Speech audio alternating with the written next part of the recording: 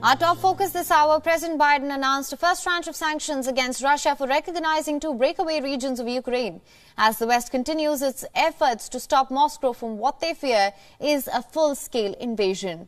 After weeks of warning that Russia was going to invade, President Biden, speaking at the White House, said categorically that Russia sending troops to regions of Donetsk and Luhansk was the beginning of a Russian invasion of Ukraine.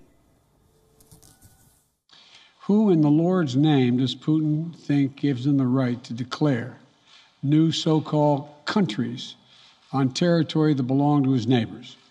This is a flagrant violation of international law and demands a firm response from the international community. He's setting up a rationale to take more territory by force, in my view. And if we listened to his speech last night, and many of you did, I know, he's setting up a rationale to go much further. This is the beginning of a Russian invasion of Ukraine, as he indicated and asked permission to be able to do from his Duma. Biden's sanctions target Russia's two state-owned banks that the United States says are key to Russia's defense sector. They will no longer be able to do business in the United States or access the global financial system.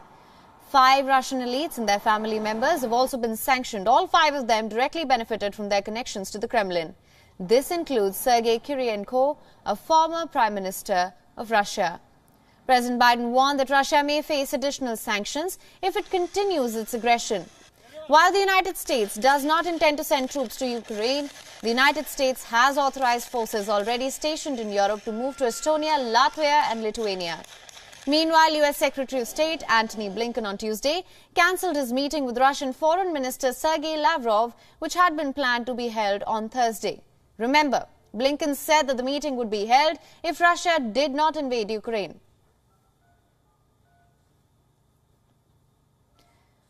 The United States has maintained that the doors to diplomacy would always remain open, but this would involve Russia first pulling back its troops as a sign of de-escalation. The White House on Tuesday dismissed any meeting between Biden and Putin for the time being. Western powers have been warning for months that Russia was preparing to invade Ukraine.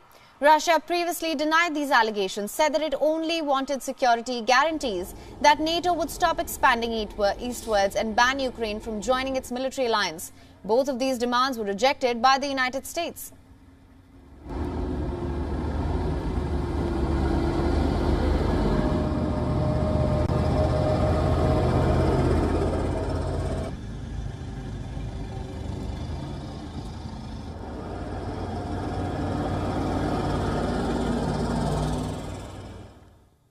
And for more on this, joining us live from Seattle is former U.S. military intelligence analyst Josh Manning. Thank you so much for joining us.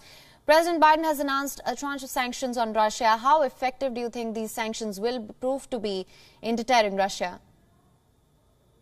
Well, we'll see. I mean, they're already stronger than what happened in 2014, which made some effect, but not a lot. But I think we know from the Magnitsky Act that the Russians have a lot of trouble with sanctions that work. So I think this is a good first start. I wish it would have happened a little bit earlier, but here we are. At least it's a step. It's a step in the right direction, especially going after the banks and keeping them off the international finance system. But I think there should be more. I think, and I think it's right. I think it's to ratchet it up as Russia takes more aggressive action and to match that with tougher sanctions. And so I think that's what we'll see going forward, and we'll find out if the Russians found out a way around it. I doubt they have. Right. And how do you assess the role of the international community in this situation? What do you think could be the next steps out of this crisis? You know, it's been great to see. I think one of the things Putin was really banking on is that in the last 4 or 5 years under the Trump administration, we had walked so far away from NATO and Western Europe that it was something we couldn't fix, right? And then we had a crisis with France over arms sales to Australia. And so I think he banked that alliance, right? The Atlantic Alliance was ruined. The Transatlantic Alliance was ruined, but it's not, and it's growing stronger every day, and it is repairable very fast, and it's being repaired, you know, on this onslaught that he's planning to put at the doorstep of NATO. Also, do you think Russia's advancement of troops will be limited to East Ukraine? Do you see this as a full-scale invasion? I do, and I've said this since November. I think you're going to see a couple different fronts. I think you're going to see eastern Ukraine, which is sort of going to be the initial focus. But as you saw today, there were some moves to recognize a place called Transnistria, which is in Moldova, that has been a long time splinter republic that Russia has concentrated on. It has what it calls peacekeeping forces there and have had there for decades, but they're there just as a force in waiting. And so we'll see if that expands into Moldova, which will expand it towards Romania. And so then you're talking about some different crises there. And then Kiev. I mean, Kiev is going to be it's going to be one of the focal points of a bombardment and missile campaign that the world hasn't seen in a long time. All right. Mr. Josh Manning, thank you so much for joining us with an analysis of the situation. Thanks for having me again.